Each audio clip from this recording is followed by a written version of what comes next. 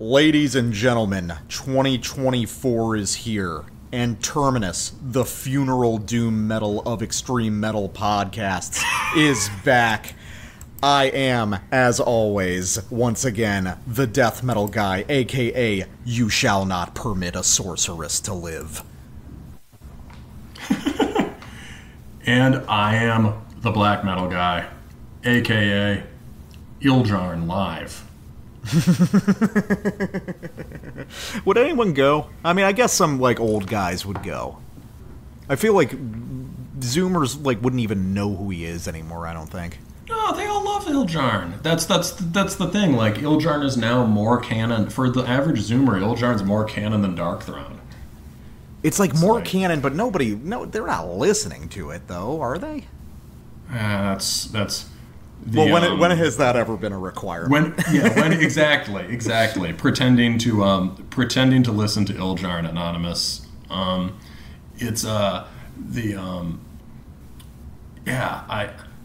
feel like, but yeah, Ildjarn Live, Burzum Live, that would be a tour, right? You just have Fenris drumming in both bands. No, just have the one guy and just a really bullshit backing band that only had a few practices. Make it super disappointing. Make the songs fumbling and badly executed. I think that's the best way to do it. I mean, it would be authentic to the old Jarn experience. Wait, you could do him with with the Ildjarn guy and with Ison. But Ison has to drink 20 beers before each show. And he just he doesn't. The only prep he gets is getting to listen to a mixtape of the set list right before he goes on stage. That sounds great, actually. That sounds unironically good. I want to hear that. He's just going to kind of fumble his way through it. You feel it out. Yeah, you feel it out. It's a vibe. Yeah. It's like jazz, you know. Yeah, it's like a poetry for the forest. Yeah, exactly. Man, that'd be a great title. A poetry for the forest. Anyway, or On the Whispering Wind. Conceived in strength and anger. We're back, boys. Been a long winter break since our 2023 blowout, but here we are with 2024. We were both, I don't know if I'd say fully recharged, but ready to talk about records again, because it's been too long. Yeah, pretty much. I was about to say, it's was it really restful? Not fucking really. I'm even busier than before, but I haven't talked about metal in a while, so we need to fix that. So we're going to get into it with a couple records released in late 2023 as a little sort of a couple heavily discussed records in our fan base that we're going to cover before we get into the new material of 2024. And we're going to get into it without too much preamble. But first, if you're just joining us this year, welcome, and follow us on social media. Follow me, the Death Metal Guy, on Facebook at Terminus Podcast, or the Black Metal Guy on Instagram at Terminus Extreme Metal. And for those particularly dedicated, before we're able to get super chats, when we're actually able to monetize the YouTube channel, which is, I think, only 30 subscribers away, and we'll have we'll be able to start promoting Raid Shadow Legends and Manscaped on every episode. If you're particularly enthusiastic about our craft, feel free to subscribe to us on Patreon. $3 and up gets you access to the Terminus Prime bonus episodes, and $5 and up gets you access to the Terminus Black Circle, where you can hang out with us and all of our friends and say, plaintively, Gorgoroth. Gorgoroth. Hail! This is Brandon from Cromlech, and you're listening to Terminus.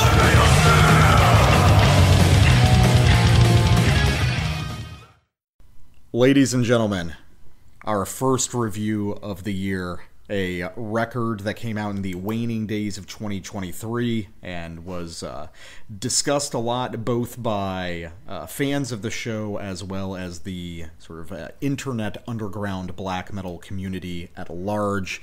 It is the debut record by Flaming Ouroboros titled Anthems for Brotherhood, out on, appropriately, Death Hymns. So this is I don't know where is this positioned in terms of Zoomer black metal culture? Is this a big IG thing? You would know that better. Oh, it's all over Instagram, man. And people are saying it's like album of the year and shit like that. Yeah. Yeah. So here's the here's Flaming Ouroboros plays a strain of modern melodic black metal type stuff that is heavily influenced by punk and emo and metalcore, which is exactly the sort of thing that I typically love, and I hate this.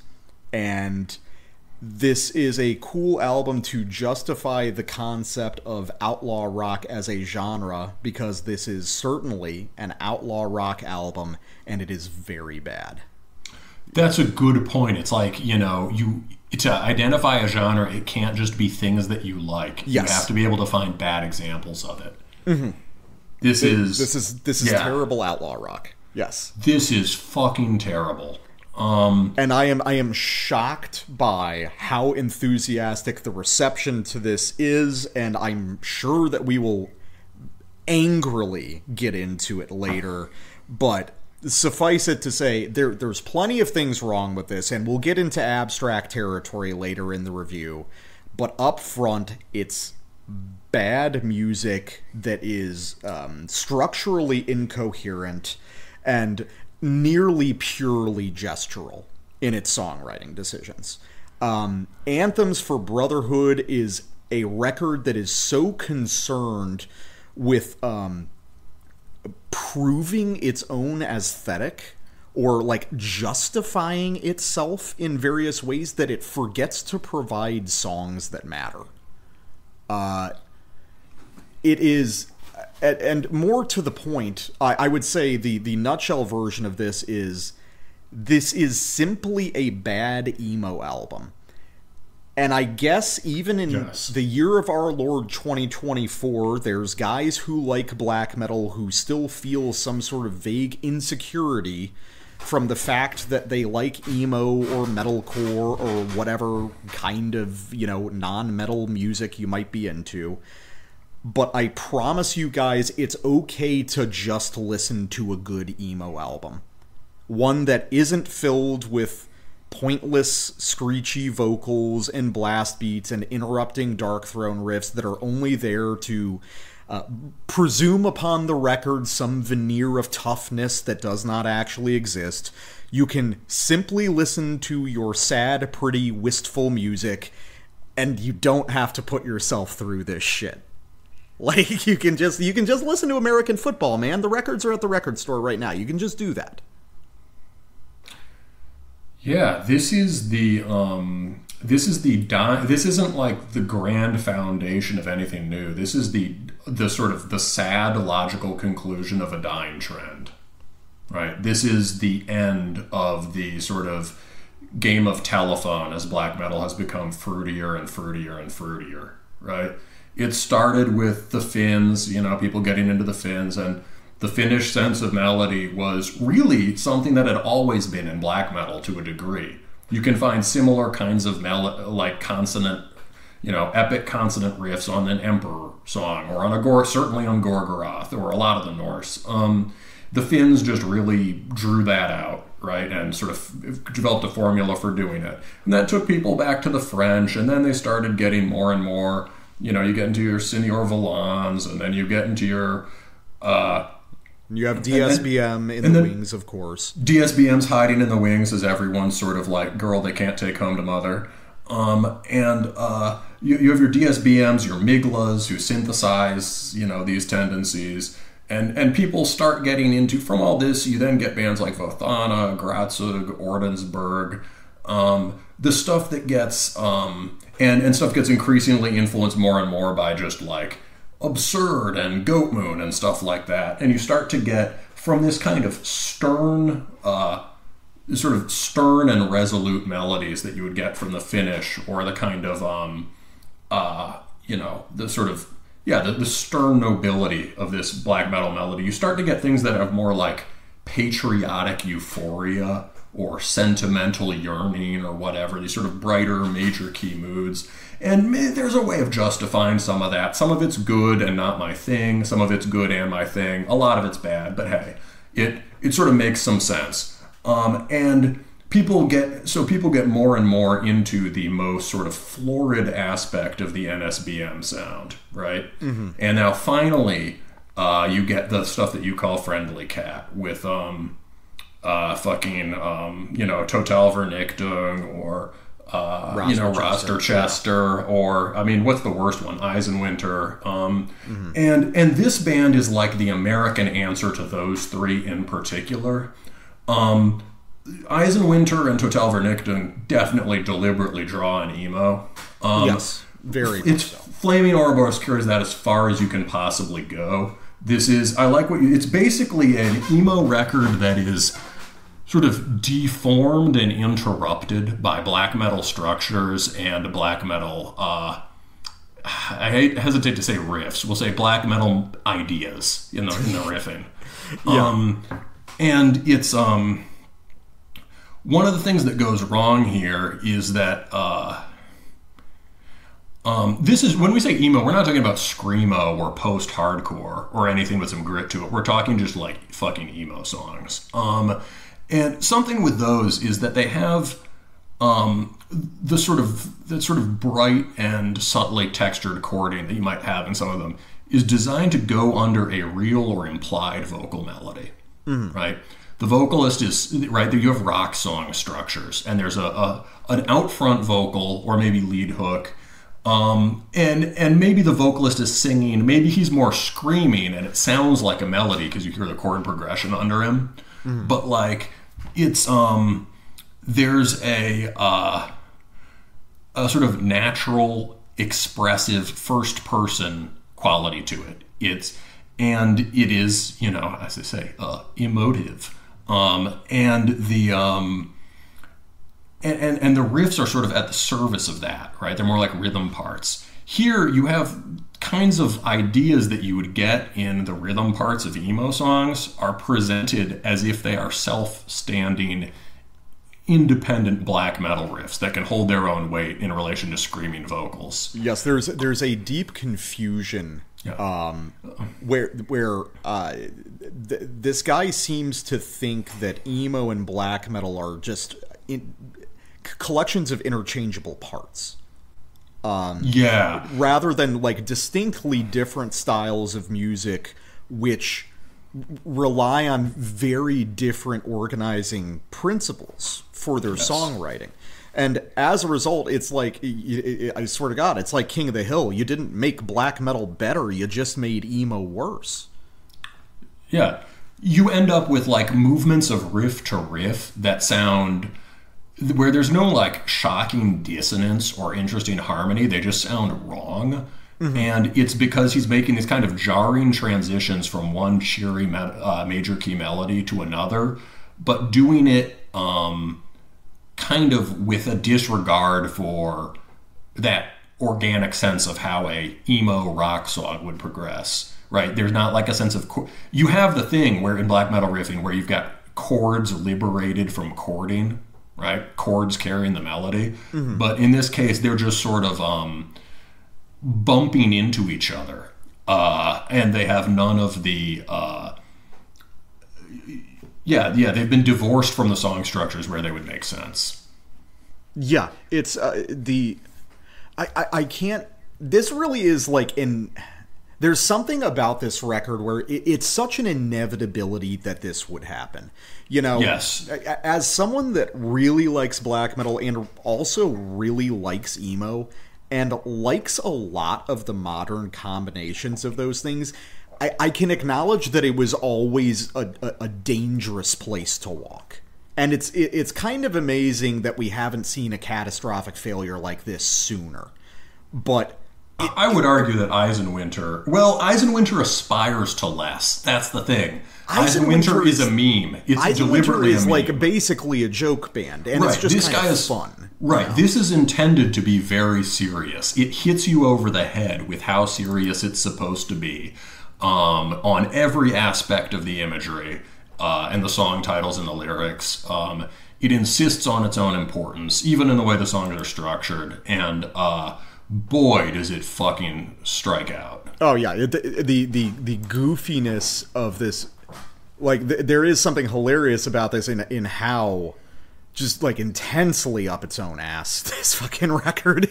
the sheer concentrated. It is the product. The up its own assness it's a very like, and it's a sincere up its own assness, which makes it almost worse. And it's the product of kind of a conversation, black metal becoming so immersed, so mediated by internet conversations. Yes. And this sort of chain reaction of what is cool that you lose any sight of the main thread. And this is something I want to say. It's deeply unnatural. It is born completely out of like DMs on IG. It's taking someone else's memes seriously. Yeah. Right? Like you're not in on the joke. And so what happens, there's like something you said up front about that sort of is a common thread in both of these bands that we're covering tonight, is they reach into the past of black metal, but they don't quite know why, right? Yeah. And there are some parts on this. Well, now that we're talking about it, maybe let's go to my sample. Sure. My first one. Let's go to Ignited Supremacy. So the interesting thing is that despite how immersed this is in like the most ephemeral nowadays black metal trends, there's stuff in it that also sounds weirdly old, but not in a way not in a good way. So let's listen to Ignited Supremacy. It's not just supremacy; it's on fire. Yeah, it's really, really radical supremacy. The supremacist, you might say. Everyone tells me.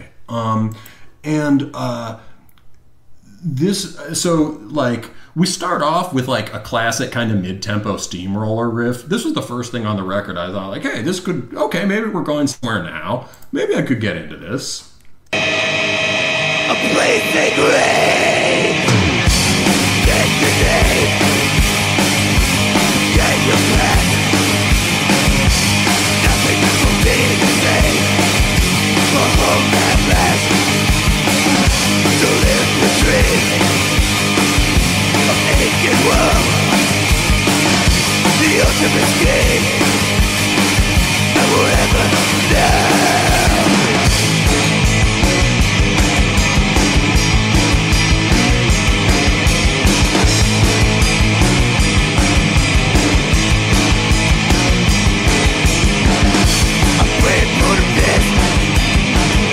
Beyond your lips, the enemy to you is not what it is to me. Not for nights of righteousness, get your doom separate. The fleeting words of no regrets, stepping for time. Not for nights of righteousness, get your doom separate. Fleeting words of no regrets. Stepping for time.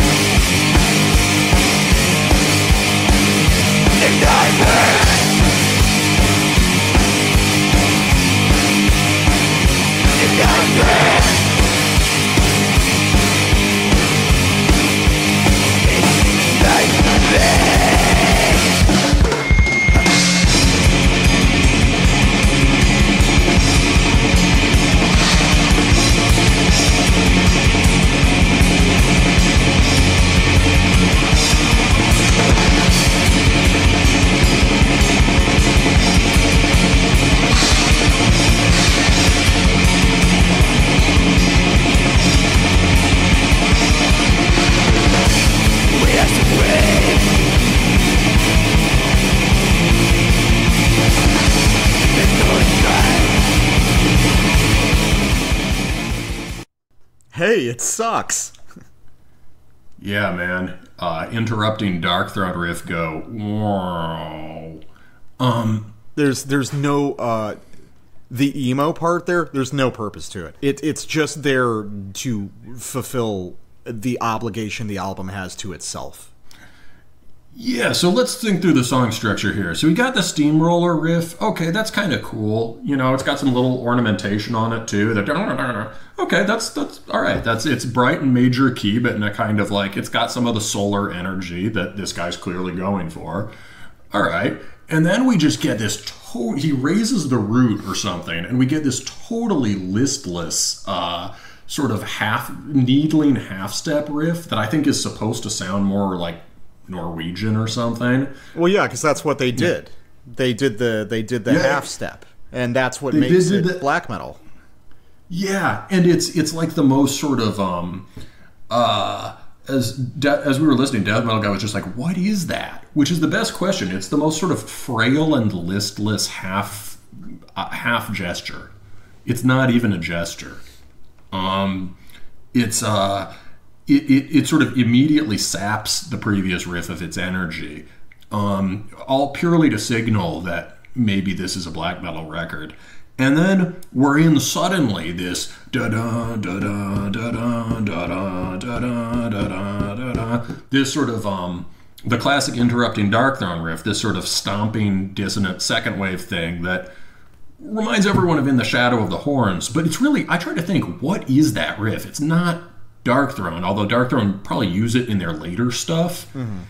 It's literally a fucking Venom riff. It's the riff on the Countess Bathory by Venom, which Dissection modifies for their Bathory song, and versions of it are all over the 90s stuff. But this is just like... And then it struck me, as we go back into the double bass steamroller thing, da-da-da-da-da, as we go from the Venom riff to that, I'm like, shit. Under all this sort of like shiny emo riffing, this is a shitty black and roll record. This is structured the way that this has quote black metal structures. I'm sure he thinks this is structured like absurd. This is like late Darkthrone or Satyricon, Black Crow on a Tombstone, and that's a far better song. This is at least it works.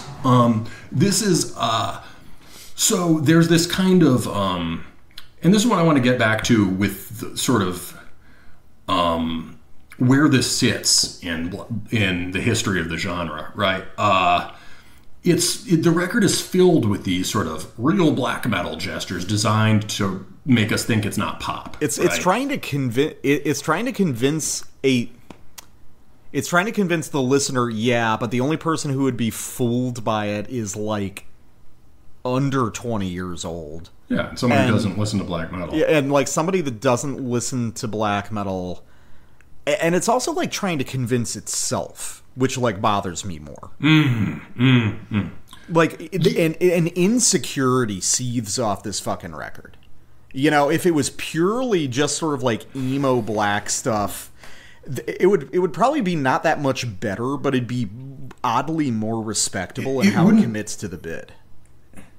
Yes, it would be more committed to the bit, and it wouldn't be interfering with itself as much. Yes. Yeah. This is, so what's weird is that it makes these gestures to the past of the genre, but they're really shallow, and it's like the only influences on this record, actually, are the most contemporary, now trendy nowadays shit, and this cookie-cutter notion of first and second wave black metal, true BM. Yeah, which is Wikipedia basically like black metal. Fucking Venom and Bathory and Darkthrone, and not like, not the cool parts of any of them. And there's nothing connecting those two things. There's just like fruity insta black and this sort of carbon copy 90s schlock. And so this is a band that covers itself in the imagery, symbols, paraphernalia, sort of slogans of radical traditionalism, right? And for all that, Flaming Ouroboros is like totally oblivious to the relevant musical traditions. Yeah. This record does not situate itself in black metal as a cultural tradition. All of the stuff in between the 80s and the 90s and now is kind of missing here. I'm sure he listens to Druk or whatever, but like it's really not. If you want sort of like subtle shades of emotion, movement from sort of minor to major key, sort of heroic brightness, exuberance, a sort of like a strong cheer, you get all that in the Slavic stuff, right? In Drudgen Astrophase. And you also get it, especially in the Germans, right? Nagelfar or Odal. And the way those guys work with major key stuff or with more sort of yearning sentimental ideas would all like be helpful here, and it's totally absent. Yeah, well, I mean, because it's not cool. That's really what it comes down to. Those ideas aren't incorporated because they're not cool, because they're dorky in a traditionally black metal way. You know, the Dungeons and Dragons is still intact there, and that's the thing that Flaming Ouroboros can't be a part of, is like a kind of nerd shit it won't allow itself to intersect with. You know? Which is self-undermining, because the idea of cool here is all so much weaker than any of those bands. So let me get to a sample. Here, I want to go to Free again, the second track on the album, which is, for what I am able to determine, the best track on the album. And let's listen to the first couple minutes of it, and after it's played through, it'll be very immediately apparent why it's the best track, but I'll spoil it for everyone after it's done.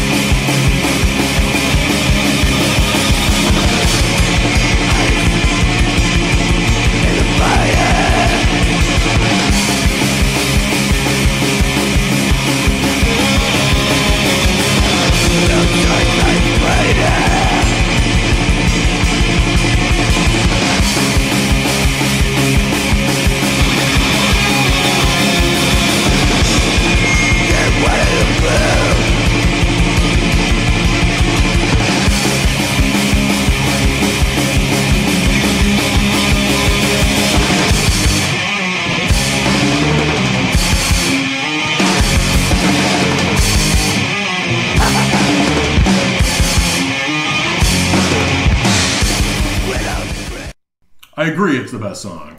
Yeah, I think that, like, so to spoil it for everyone, if you weren't able to figure it out, it's the best song because it's all just emo and alt rock. It has no pretension to black metal. There is a blast beat, but I mean, it might as well not be there. I mean, the punk beats are also in emo. Yeah. I mean, like, all of this could be directly from, like, emo and alt rock from, like, the late 90s or even the mid 90s into the early 2000s. I mean, there's shit on this record that sounds like The Promise Ring or something. And I like The Promise Ring. I think that's fine. And I think that's totally fine if the record all sounded like this, I wouldn't say it was interesting, or I wouldn't necessarily recommend it, but I'd probably listen to it again because I've got a spot in, my musical brain just for shit like this. I like those kinds of melodies. I like this sort of emo-y alt-rock style a lot. But it goes to show that sort of the worst aspect of this record is attempting to be black metal. That's like its single largest failure is the most metallic stuff on the record. When Flaming Ouroboros is just doing like, bargain bin alt-rock shit from 97, it's pretty listenable. It all goes to shit when he tries to make it aggressive. Because there inherently is no aggression. There is no force behind this music. No, and that's something we'll come back to. It is, it presents itself. The other sort of crime here is that he presents the music as if it is that. Yeah, right? Which it is. It unequivocally is not. I do not know how anyone can be tricked into thinking that this has like some sort of like ideological or like even just like physical weight behind it. All this stuff is so airy and weightless. And I'd like to say that really the most damning thing that I can say is that the best song on this album, this one, is basically an adequate Roster-Chester song. Not even one of their better ones. Yeah. I listen to Roster-Chester semi-regularly, and you know why I listen to it? It's when I want something like kind of abrasive, but still with pretty emo melodies, and I can play it on Spotify in my car. That's why I listen to Roster-Chester. It's not because I have a specific craving for it. It's just that I have a vague mood, and Roster-Chester can fill it. And that's the best that Flaming Ouroboros arrives at on this record. Yeah, this is so around what you said about the lack of force. We may as well get into some of it, some of the more abstract stuff now. I mean, there's a funny part that really drives that home right around 640, where the chords get a little more pensive, like, and then the lead doubles it just for one rep. It just goes, down. It's the most saccharine, like, rom-com soundtrack horse shit. It's the most like sort of sighing and resigned riff, or lick, and all it does is to it'd be like a joke thing. Yeah, and all it's doing is kind of like underlining the feeling that's already in the chords, but just like it's it's like a pathetic sighing riff. Not sighing in like a cool fainting vampire way. Yeah, right. Just and what that riff really conveys is sort of like release and not in a sort of ecstatic, culminating way, but in a sort of just like exhalation. Yeah. And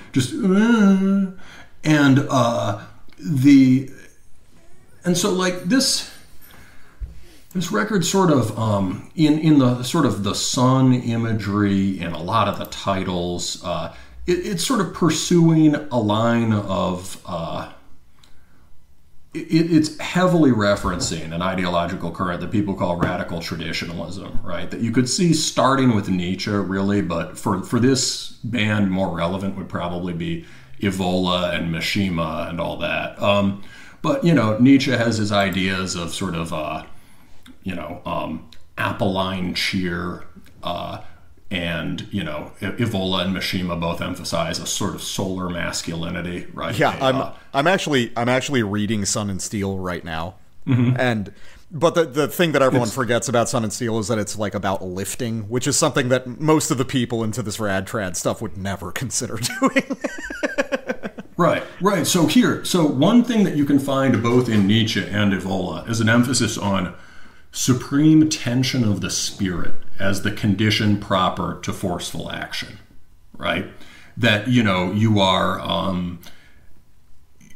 that your body and spirit is a system under pressure because of an internal hierarchy, right? And because different drives are sort of grinding against one another in action. There's none of that here. There's not a this record isn't even chilled out, right? Because that can be its own kind of intensity or anti-intensity. Not like tension per se, but there can be like a depth of mood to being some chilled out. What this is like homeostasis. This is chirpy, mundane, well-adjusted, right? This is, you're driving to Starbucks and you're going to talk to the girl with the lip piercing and you feel pretty good about it because the SSRIs are finally working.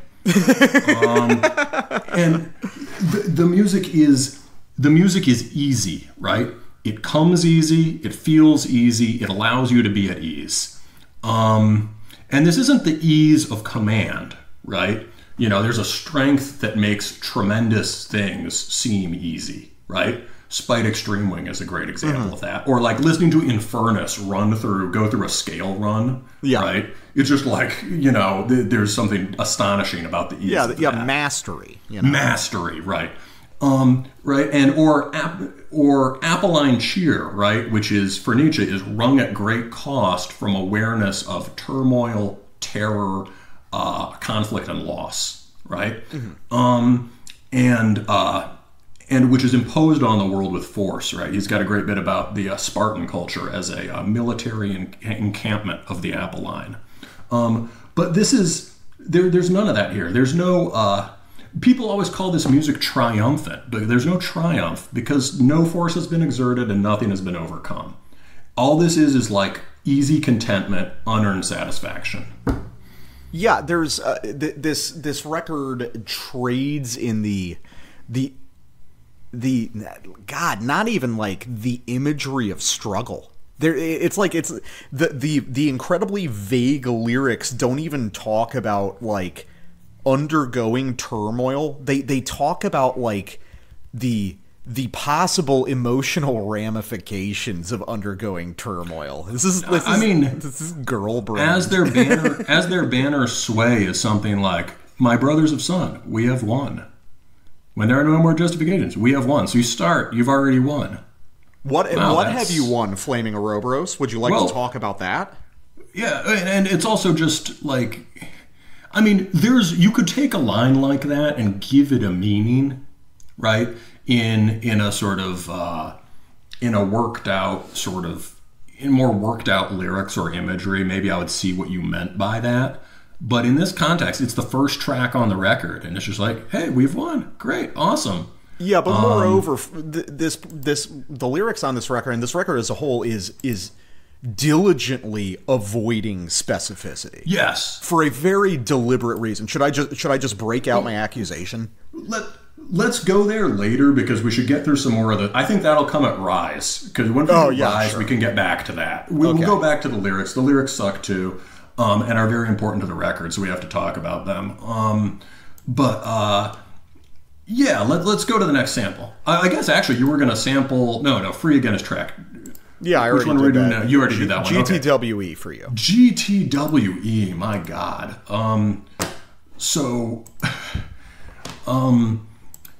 This is the longest track on, or one of the longer tracks on the record. It has some parts that sound like black metal riffs, not like great ones, but just like sort of DSBM or sort of like more sentimental Finnish stuff. Some of them are fine.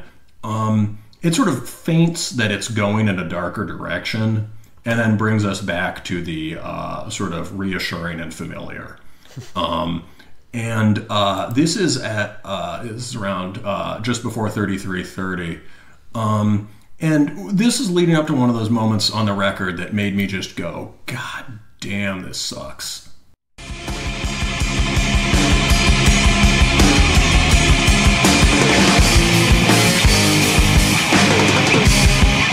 Yeah.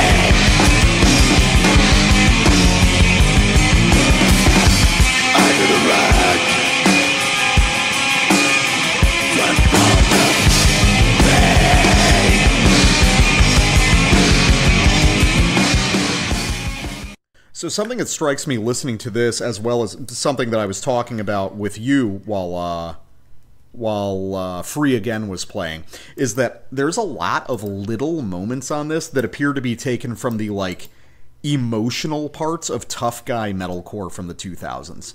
Like, on both of these tracks, there's something that sounds like something off the first Immure record. Like, in the rare, like, little melodic moments that they use just as, like, contrasting bridges between big breakdown sections. I might be about to kill you with a solar flare, but I'm a man of feeling. Exactly. Well, no, it's sort of like the logic of, like, the really hardline gangster rap record that has one song about chilling with your lady. You know? Shout out to God and my family. Yeah, exactly. It's like DMX having the God song at the end of the record. The contrast, the contrast reifies the intensity of what came before it, and also suggests its own legitimacy. And right. And that's what the tough guy metalcore bands would do. Except the tough guy metalcore bands fucking ruled, and this is bad. Well, this is all the contrast part. This is just all I am a man of feeling. You know what, black metal guy? You know what's really tough as a man? You know what real strength is? To cry. That's so true, man. I never my therapist told me that, and ever since then I felt way stronger. Yeah. It's fuck. So the real egregious part there was just when that last sort of part comes in, that sort of like groovy little syncopated chorus he does. Mm-hmm. When I first heard it, I thought it was gang vocals, and it's not, but it could be a gang vocal part, and it just sounds so chirpy. And it's a purely emo gesture. It is... I mean, there's nothing else to say. Like, I think there's a Foo Fighters chord phrase tucked away in there too, by the way. I wish. Like, Everlong has more to do with black metal than this. It's just, there's another comparison here. If you want to hear someone using kind of similar, right? These sort of spindly riffs are the closest he gets to, like, post-hardcore stuff. If you want to hear someone using similar melodic ideas in a way that is actually relevant to black metal or to outlaw rock, right? The first Strix Ascesis record has parts that have this kind of, like, Strix Ascesis is just the categorically good version of this. Yeah, well, there are a few categorically good versions of this. So you've got another now I'll segue to your next one.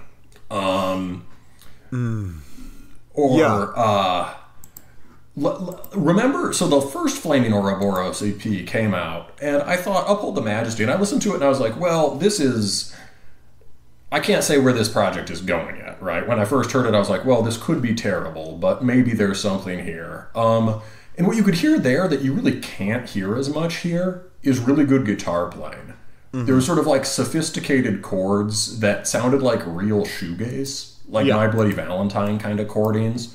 Everyone always thinks it's about the pedal tones, but it's about the chords. And I almost thought when I heard it, like, this certainly isn't black metal, but it's a bit, it's got some real shoegazy guitar playing and some kind of clattering blasting stuff, some dramatic changes.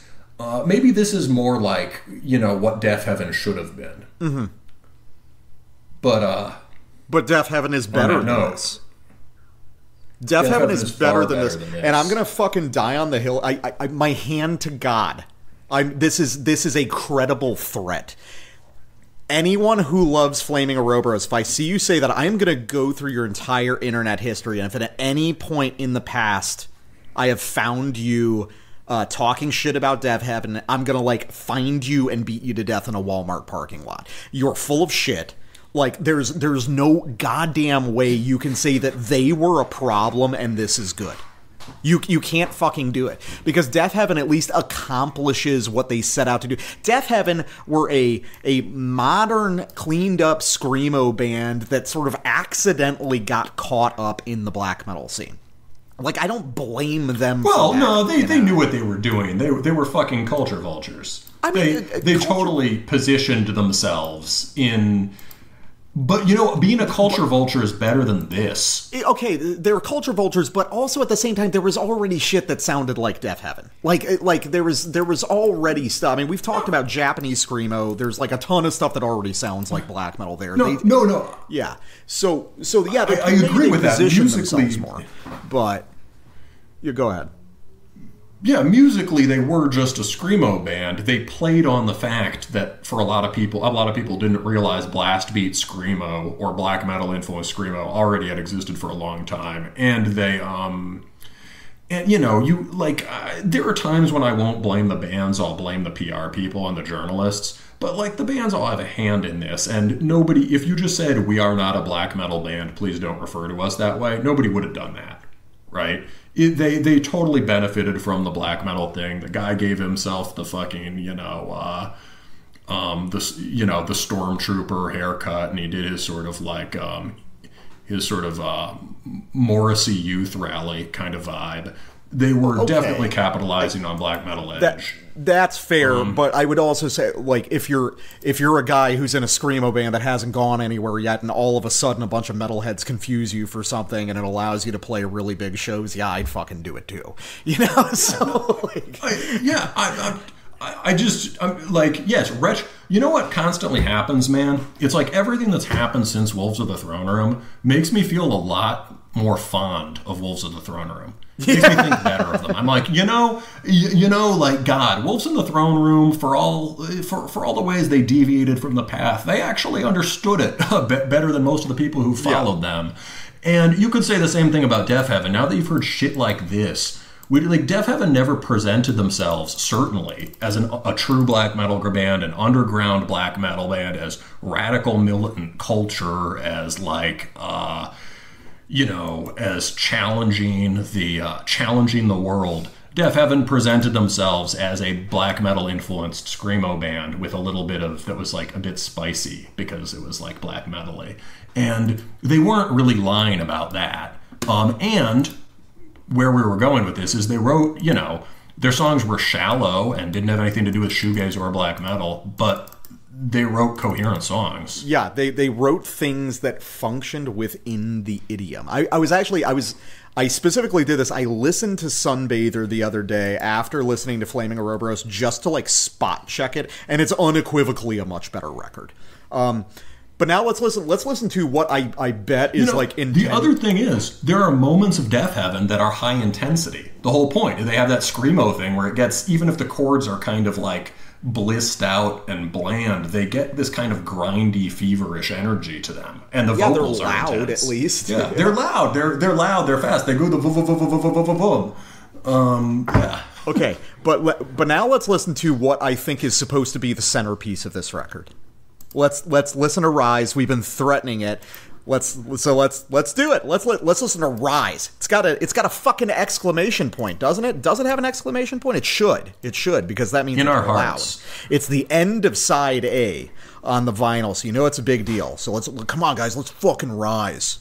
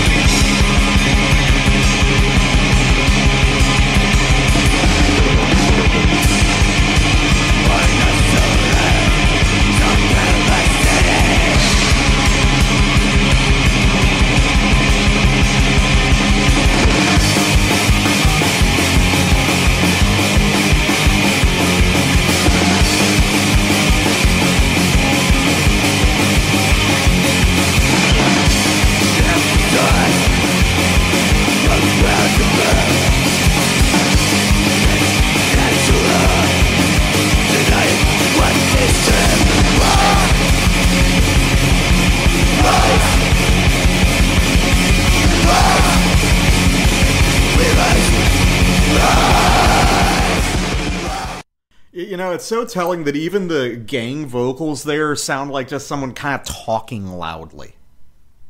It's not even like a shout or like a bellow or anything. It's just kind of like, rise! Like you know, like 7th graders playing the penis game in their science class or something, you know. Still afraid that the teacher's going to hear them, you know. What did they do? You know, you didn't want to bother your neighbors when you were recording or something. You couldn't deliver too much intensity. The shit sucks. Deaf Heaven is like categorically better because they at least know how to string a song together. This is God, this is so emblematic of Vothanacore, of like the totally unearned significance or so-called significance of its chorus. Like all the simpering sub-emo shit that came before is what generates the momentum necessary for the big gang-shouted chorus, and they can't even muster up the enthusiasm to make that sound compelling. Like nobody gives a fuck. Like Flaming Ouroboros is somehow, through all of this shit, like, afraid of alienating anyone. You know? Like it... I don't know. Who is this for? Like, who is this record for? Sincerely. Is it just, like, guys on Instagram who listen to black metal and say shit like, yeah, I know I shouldn't play video games because it's degenerate, but they're really fun? Like, what are we doing? What are all these cultural trappings? What is this bizarre game of telephone with sort of like radical political ideologies and stuff? I know exactly what that is. It's because Flaming Ouroboros wants to play with the imagery of NSBM bands, but play this game of, ooh, I'm not really touching you, so RABM people will still buy the records. That's what all this shit is. Flaming Ouroboros doesn't have anything to say because there's nothing actually behind this, because this is nothing but aesthetics. You can pin this guy down as to like concretely what he believes in, and you can see that in the lyrics, and you can see that in the incoherent imagery, and you can see that in the songs themselves. There isn't anything to say. It is a combination of textures and aesthetics, and that's all it is. Yeah, there's an obsession with the,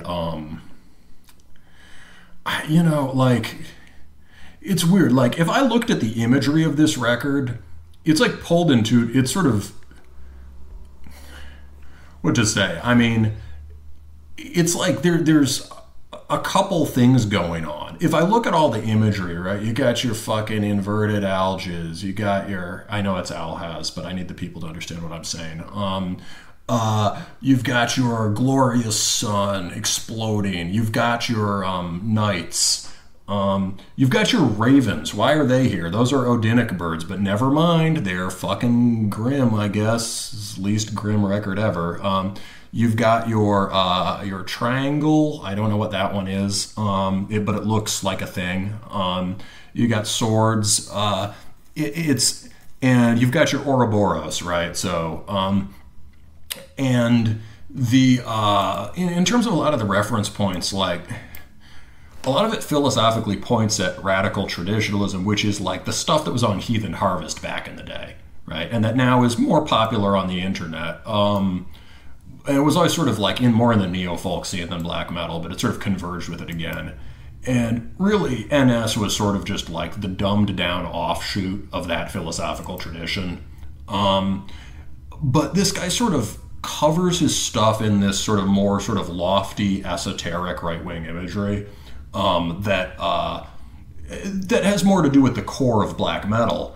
And at the same time, he's so invested in the skinhead boot boy aesthetic and the glamour of contemporary NSBM, and that he's that the lyrics become kind of this like just weird pale imitation of propaganda lyrics. Mm-hmm. You know what I mean? Yeah, because it's like, propagandizing nothing. That's the thing. It's right. Like propaganda without content. Like, Yes. this is a project that's so fixated on aesthetic trappings. It's like forgotten that the symbols were ever attached to anything to begin with. Right. So we'll do this is actually a method in the lyrics. The lyrics carefully avoid being about anything. So here's one. I'm brain, bone, and fist, so put me on your list. The enemy to you is not what it is to me. Right? What the fuck does that mean? The first of these statements is like, whoa, all right, he's getting pretty out there, right? He's talking to the feds. That's like actually a fine lyric on its own, right? It's kind of like, it's propagandistic. It's kind of like rock and punk lyric. It's like an RAC lyric or something, right? It's not a black metal lyric, but it's fine for what it is. Then you go to the next one. The enemy to you is not what it is to me.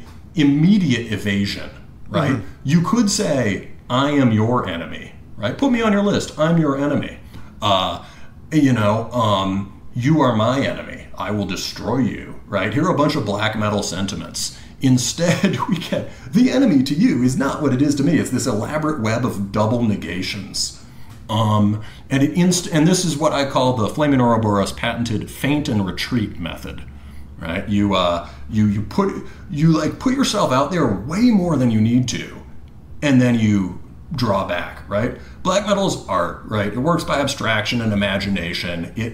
You don't have to write topical political lyrics, right? And especially not when they could get you fired or arrested. But what's this guy's interested in is the lyrics that you get you fired or arrested. Yeah. And he's constantly signaling that, and he never delivers. And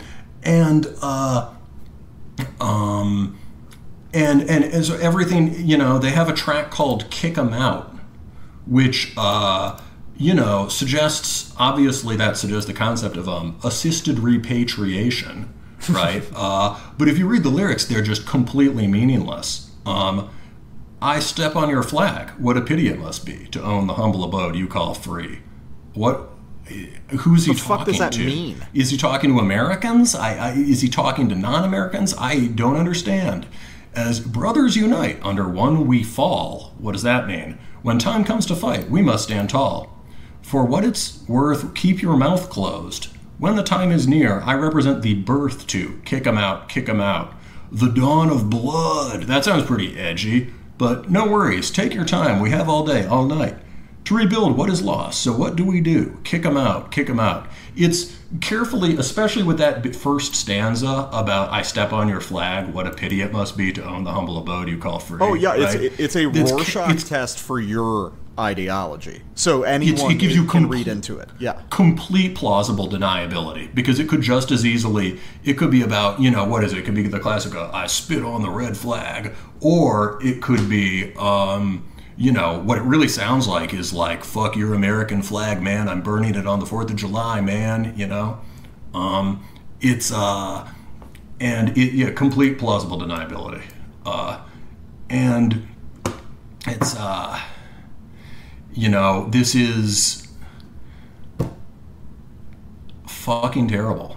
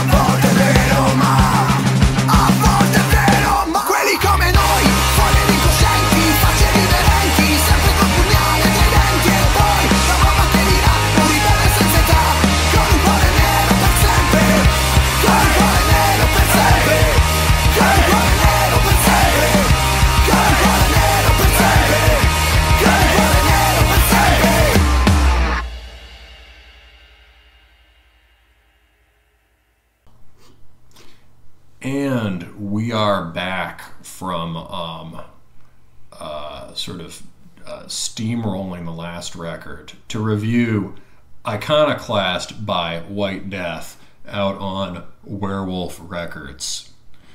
So, in a way, what we've got today is sort of the beginning, and we've done it in reverse order. We started with the end of the modern sort of tendency towards hyper-melodic black metal, and now we're going back to the beginning.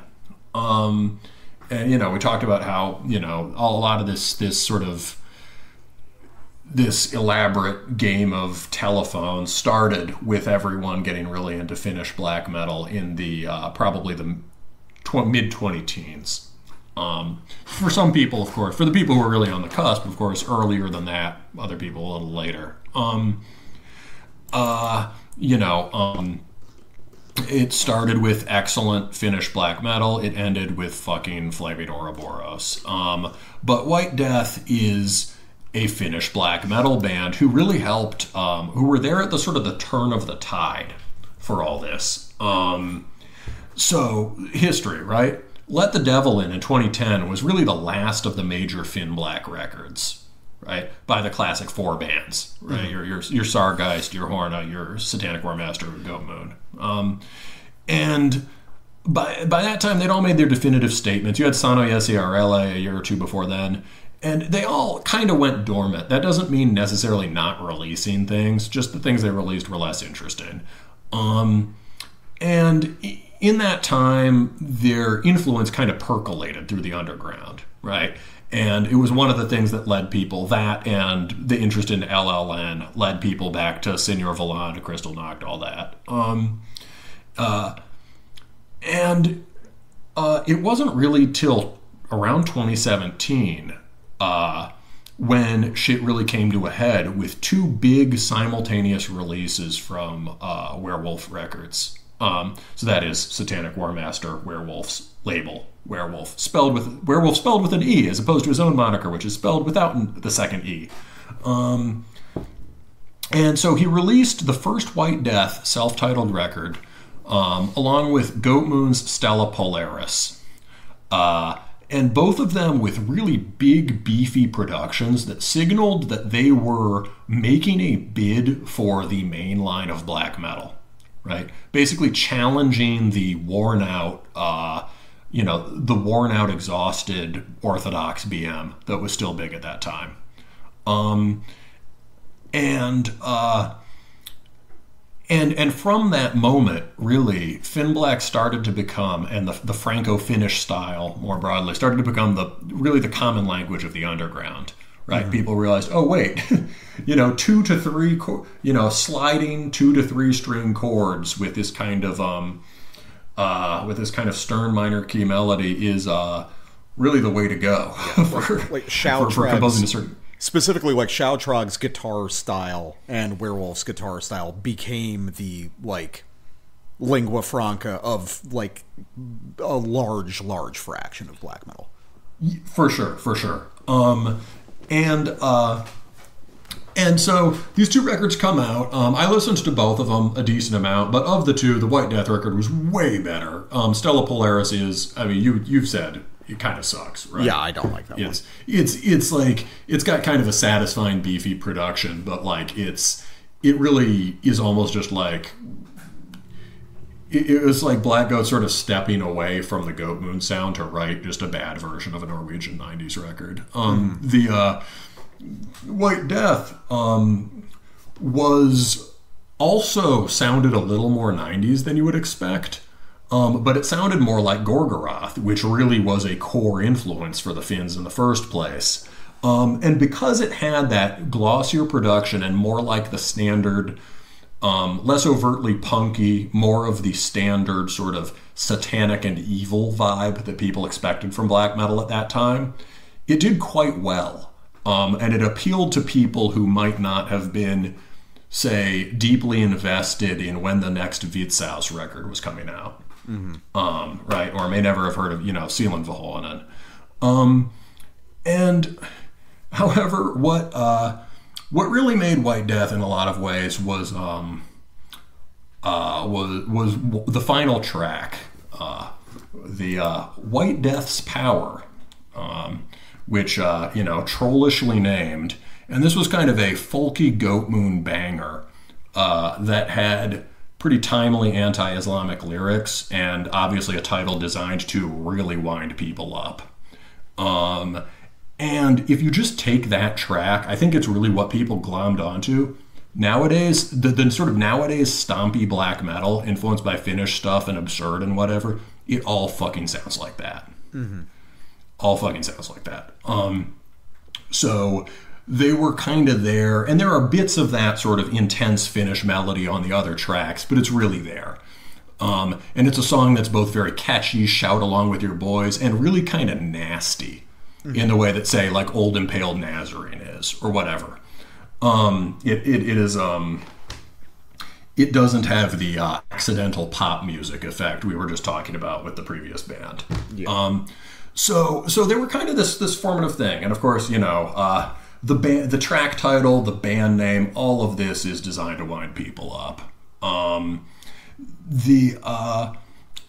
that trollish aspect of the band has always been sort of important to it.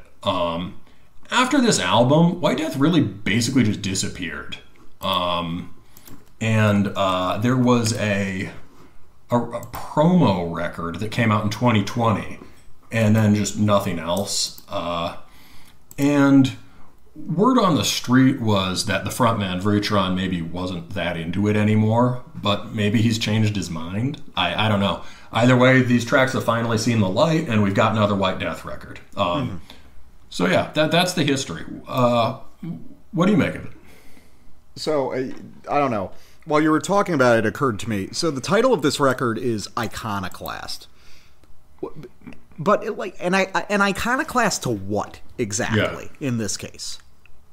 Because it seems to me that this is not very iconoclastic. And in fact, it's like very reverent of Finnish black metal in particular. And I've got mixed feelings about that specifically. So this isn't a bad record. It's pretty fun and, listenable all the way through. Definitely not going to make a year-end list for me, but it's solid. That being said, all the good points about it are really just the good points of Finnish black metal in general. All the things that White Death executes well on this record are just the fundamental aspects of Finnish black metal that have made it such a dominant cultural force within black metal over the past 10 years. That doesn't make any of those things worse, but it definitely gives White Death less of an individual identity. Now, to their credit, this is a band that sees Finnish black metal and its legacy as something beyond just Sargeist, Horna, the usual suspects. They go further back into the roots of the genre's national identity. But ultimately, this is a record that's just sort of celebrating itself at a certain point. And I don't know, this seems to be part of... I think that ever since we started this show back in 2020, we were at the, we began it as we were burning out on Finnish black metal. Now, it never completely goes away because we both like that style, but we've just heard so many of those records for so many years. It's... I don't know. It's like this is a record that is about celebrating its own scene, which is fine, but Finnish black metal has sort of just been doing that for a decade now. It feels like almost every black metal record that comes out of Finland is just a victory lap. And it's like, yeah, man, we understand you guys won the great black metal conflict and your style is now the center of the genre, more or less. But, it's been 14 years since Let the Devil In. And there hasn't been anything as significant as that since. Are we just going to make Finnish black metal this legacy style where we keep reproducing these symbols, or are we going to try something new? That's the thing that you've said before, which is that this just celebrating yourself is not the thing that made Finnish black metal the dominant genre today, right? They invented something. They distilled a certain energy. They synthesized the Norwegian stuff with the Slavic and German heathen stuff. There was a distillation of something essential about black metal that allowed people who weren't as good at guitar as Gorgoroth or Dawn to play riffs that sounded like that. Yeah. Right? That's like a huge thing. And they did all that while retaining the punk roots and stuff, right? So there was Finnish black metal, and they've had the most. Finland has by far the most longevity of any of the classic black metal scenes. Mm-hmm. But when with shit like this, it's sort of it's not the energy that made you the king, right? And the what were you saying? Like celebrating itself. The victory lap thing is right? We already got the ultimate Finnish black metal victory lap, which was the return of Satanic Warmaster last year, right? That record is just fantastic, and it's good in part because it's more than a victory lap. It shows everything Werewolf learned about composition in his time away, and adds a lot of unexpected, interesting stuff to the songs, and very deliberately resists a lot of the things that have become cliche about the style, especially the sort of sugar-coated riffs. Yeah. And so we've already got that. And maybe now that victory lap has happened, shit should be moving forward more. So on the White Death record, it should be noted, Werewolf plays on this. Mm-hmm. I think maybe what happened is that while Satanic Warmaster, he did Fimbulvinter, which was a little more sort of symphonic and exploratory. Good record, just like away from his regular sound. He did that, and then not long after that, he did the first White Death record. He did this. I think it became an outlet for his sort of more primitive impulses. And I don't know how much he's writing on this. We reviewed that Grieve record where he really only wrote like a bit. But he does play on this record. And so here, Vritron, Werewolf, and the other guys, right, they do have, the Finnish guys are, committed and smart. They know where they stand in the tradition. So they don't want to pander, right? So to that end, like the Satanic Warmaster record, this does sort of resist what people want from it. I think that might have been what he was going for with the Iconoclast title. They deliberately recorded it way rawer. The songs are extremely minimalist to the point of being deliberately boring at times in a way that is consistent with the trollish spirit of the band. Yeah, I want to get back to that in a second. Yes, and they are reaching, as you already said, reaching further back. You could hear how this is very closely connected to Impaled Nazarene from the 90s, say, or whatever. But it's they do all that, but in the end, it is still a victory lap record. And, other scenes run into this problem, right? It's like NYHC, right? Mm. Never forget the Lower East Side crew. It's like, bro, I can't. You won't let me. Right? Or it's like, I'm sure this is a problem with some hip-hop scenes, right? It's just like, there's a bit too much representing. Yeah. Well, right? You want one track on every record. You're absolutely entitled to have one track on every record where you're like, this is Finnish black metal, represent. But it doesn't need to be the whole record. Well, that sort of relates to the trollishness, where it's like, and I don't know, maybe this is kind of a broader thing that I have about like trollishness in black metal in general, which is like, who exactly is getting trolled? Because it's like, so we've arrived at a point where it's like, this isn't, 1993 anymore. No one is bothered by black metal. I mean, yeah, obviously some people get bothered by political stuff and everything, but that's not really inherent to black metal. That's not something special to the genre. That's just, using sort of standard techniques to upset people. So black metal isn't really, as it is, threatening to normies, so to speak. So you can't really be trolling them.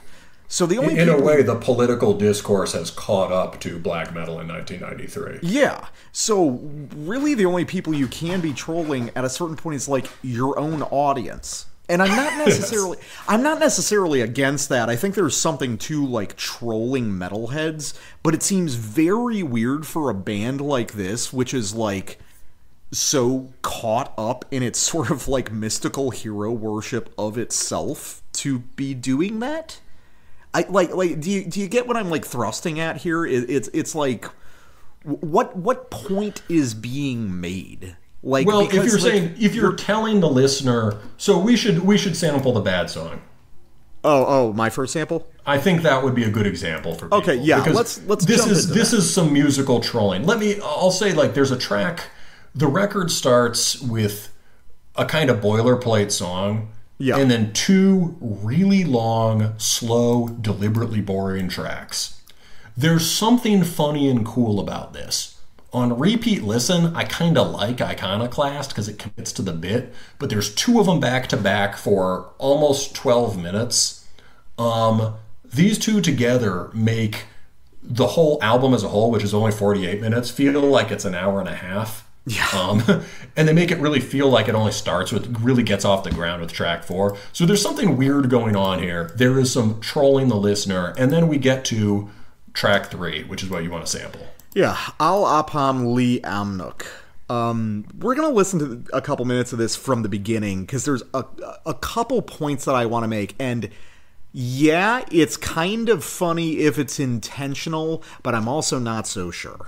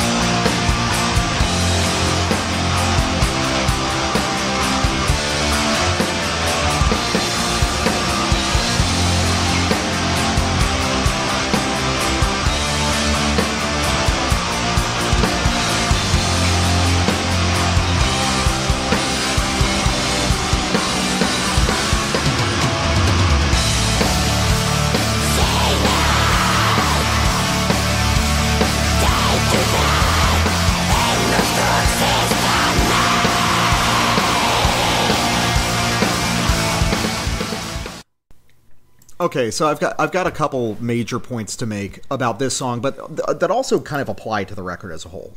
The first one is Horna still exists. Like, there's still a band that's out there releasing material. So I'm not really sure why this song is strictly necessary. I understand you guys are from Finland. I understand that you can imitate the Horna sound, which might have been unusual in the late 2000s to be able to pull that off, but I'm in a band right now that trades heavily in Horna-isms. This is not a secret technique anymore.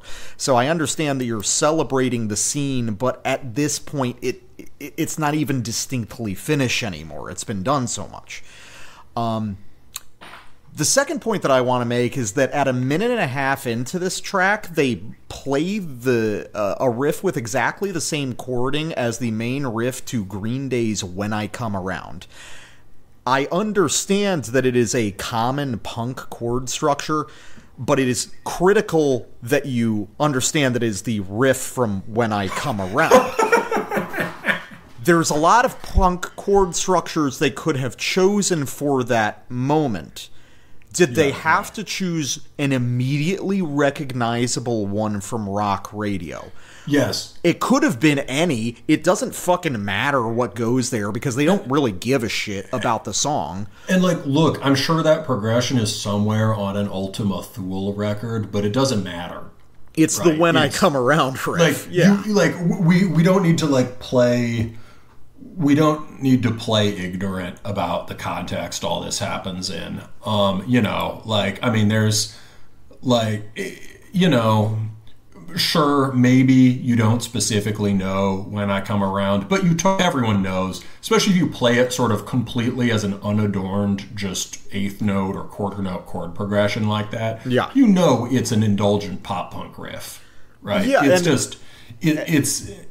And that kind of gets to the trollishness. It's like between that and the fucking Offspring song from the end of the last Goat Moon record, it's like, is there something going around in Finland? Like all the guys are just like, hey, dude, watch what we're going to put in here and just see if people like even realize it. Yeah, you know, in which case it's working because Flaming Ouroboros is the consequence, right? The Finns are like, LOL, man, let's fucking throw that pop punk riff in there. These suckers eat it up. And lo and behold, the Americans do, and then they imitate it. Hey, check it out.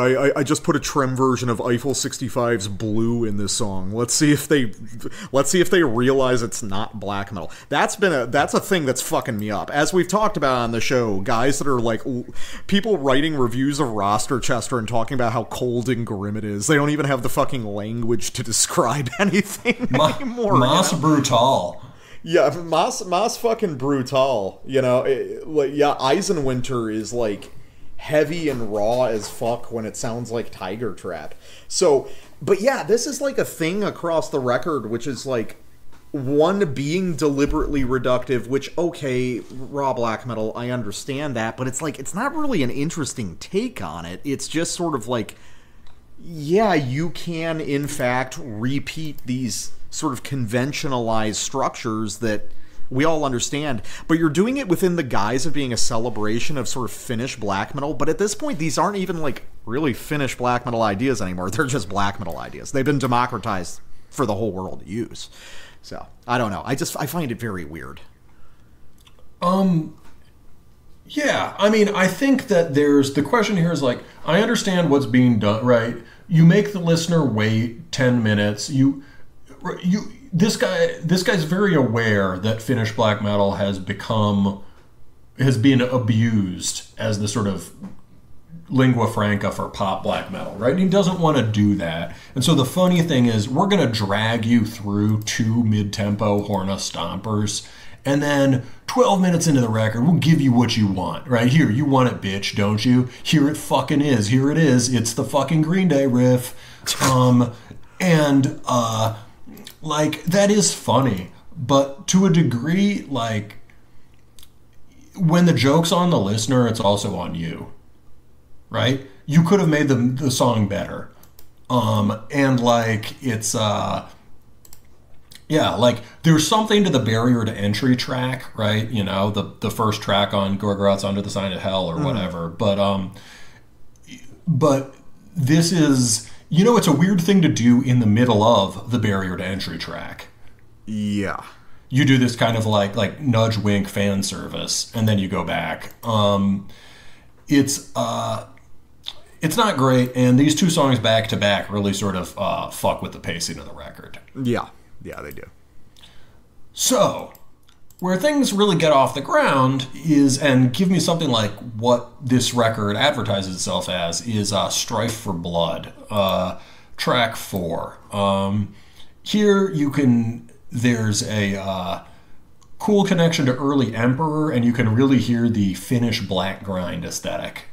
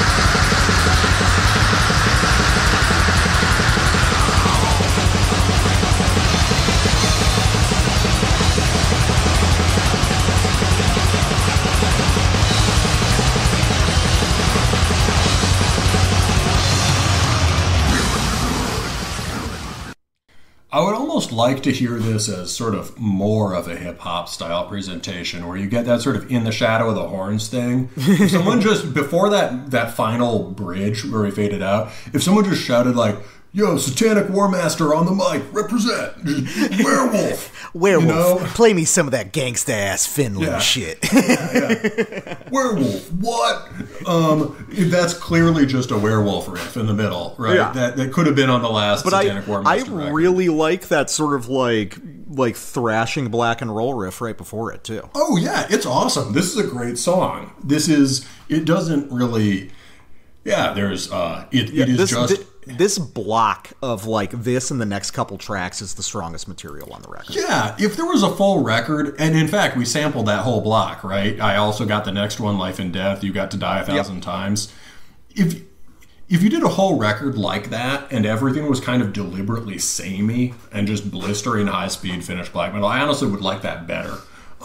There's some cool stuff here. So first, that first riff, it's cool because it's like a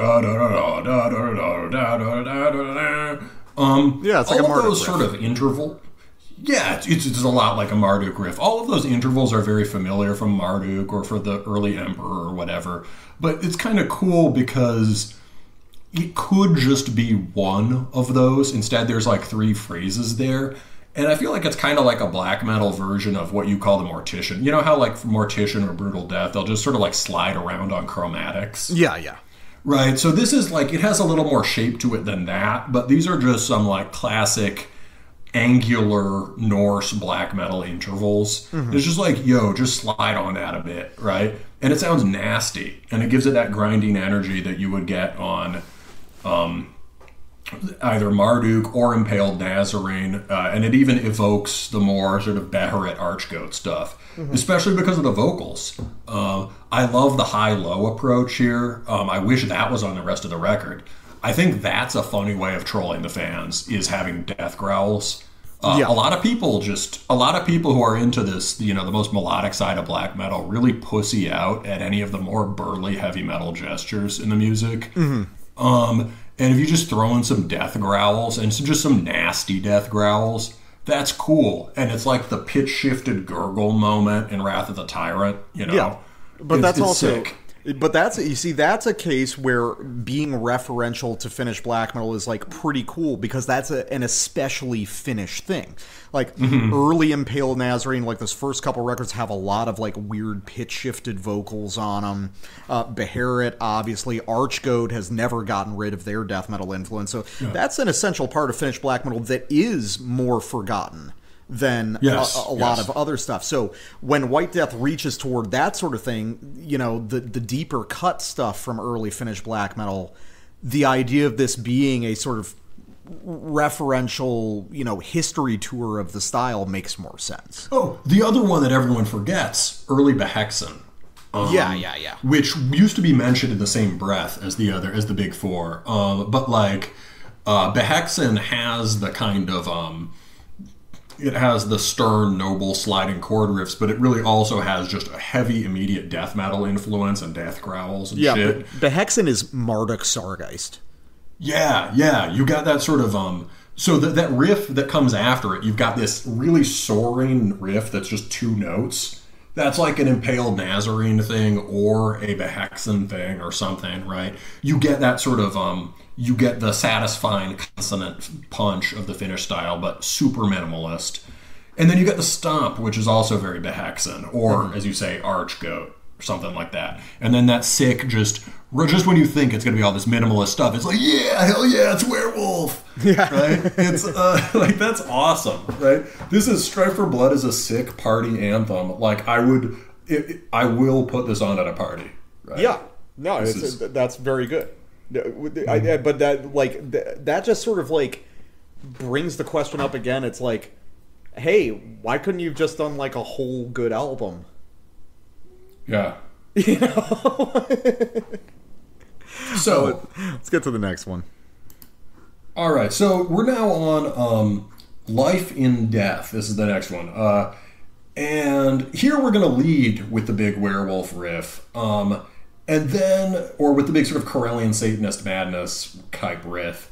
And then get into stuff that's a lot closer to Strength and Honor.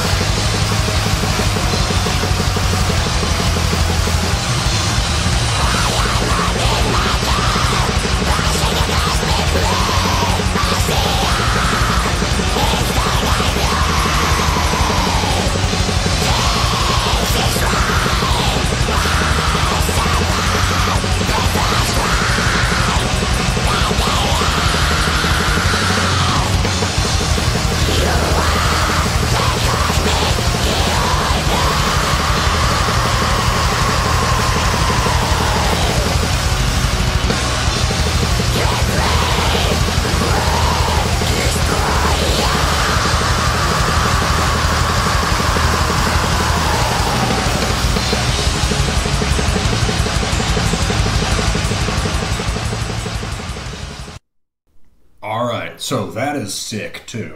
Mm-hmm. There you lead off with this kind of agile, pointillistic arpeggio riff, and then you get big 4 huge nasty block chords that they have some of the stern Dorian feel, but it's a lot more tense, right? Mm-hmm.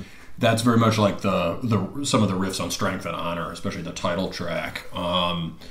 And you alternate between those, and then they throw in another, sort of like dip a step or something, and you get a lower storming riff in the middle, just the last full riff we had. Really cool, and this is more, like, really this sequence you could just have heard on Amon Gondar if you cleaned it up and added a denser arrangement. Yeah. It's like some of my favorite tracks for that, The Eye of Satan and Darkness Triumphator. So... very cool. Really not much to say about it aside from that. I like the riff. Yeah, I like the riff too. Well, let me get to what I think is the best track on the album, which is interesting given this record's whole conceit. This is, I want to play the back half of To Die 1,000 Times. This is, I think, like... So like the last 500 times? Yeah, I mean, they're all pretty similar. This is the best track on this record that is supposed to be a huge worship session for Finnish black metal, and it's the best one because it sounds like Swedish Black Death instead.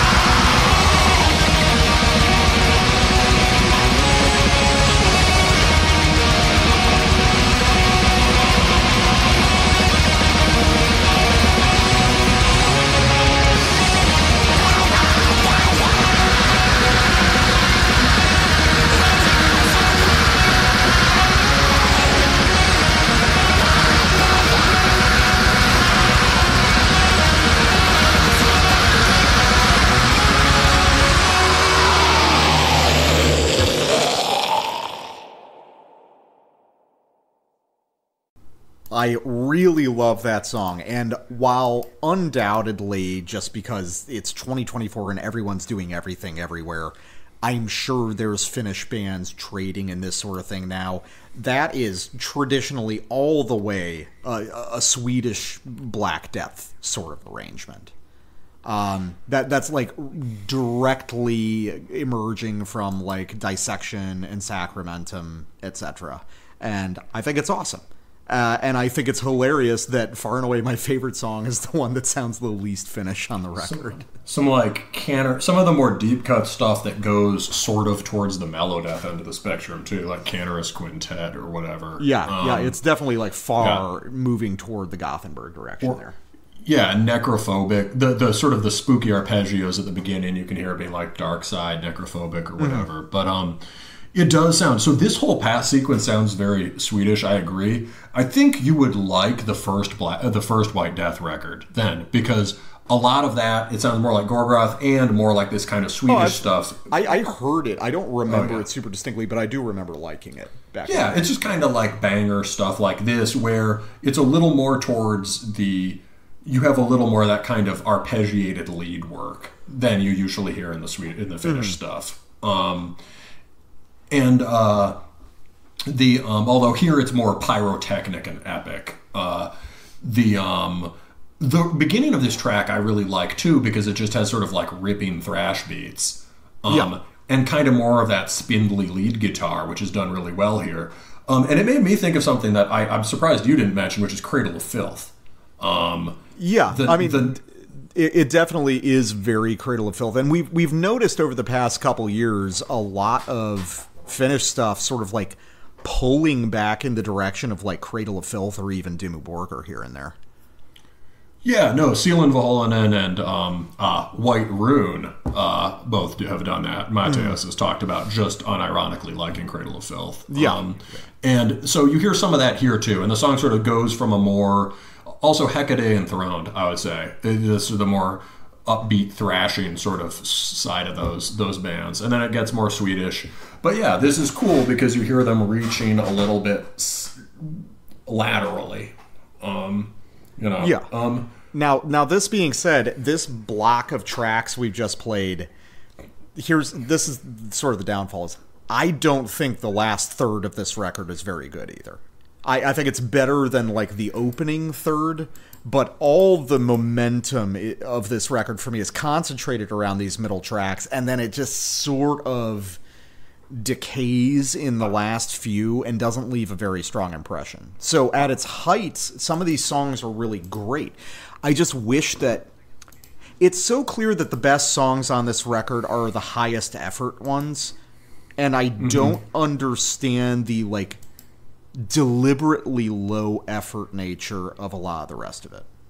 I think that's totally fair. Yeah, I think when I tried to find I remember liking the last three, or at least the last one was forgettable, but the two before that, I remember liking them. But then when I tried to check them for samples, I was like, oh wait, it's just all this stuff in the middle. I appreciate that they have a track called Concerto of Sodomy. You got to keep the pervy stuff in black metal. That's an important part of it. Crucial, yeah. Crucial. There's way too much of that.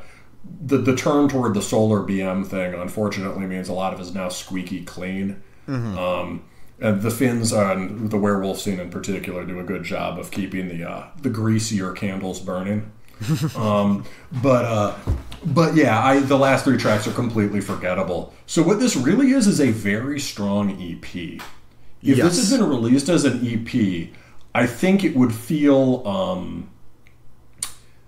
if it had been released with a little less fanfare, I think it would have had, and as an EP, I think it would have had a big impact, and it would have been one of those things like a really good hardcore EP where I can just listen to it on loop. Yeah. And as it is... Go ahead. Well, as it is, there's some great material that has been padded out with stuff that seems almost deliberately low effort. Yeah, and I think that you get at something with the whole fanfare thing, which is that, like, okay, I understand that part of the benefit of being a longtime musician in a scene with a successful label is getting to put out whatever you want and, being able to sustain bigger than anticipated releases for, you and your friends fucking around, basically, which is essentially what has happened here. Like, but I guess what I'm saying is, like, so much of this record sounds like it was just, like, having some beers in the jam room. But, the guys in the jam room in this case are, like, relatively accomplished and well-known Finnish black metal musicians. And I think that my feelings toward this would be more generous if this was, a couple hundred copies on cassette and not like a full media push. You know what I mean? Because this is clearly deliberately kind of low effort. Clearly a lot of this material was written in a very short period of time. And there's nothing necessarily wrong with that, but it does rub me the wrong way when you're essentially leveraging the notoriety of the people involved to allow something that is clearly not 100% serious the status of much more significant works. I mean, I guess I might be nitpicking, and that's just kind of how things work. And I don't really begrudge Werewolf for doing it. I'd probably do it in the same situation. But, you know, just as a listener, it's like, if you want to do your kind of trolly side project thing, that's fine. But, like, does that need a vinyl release, really?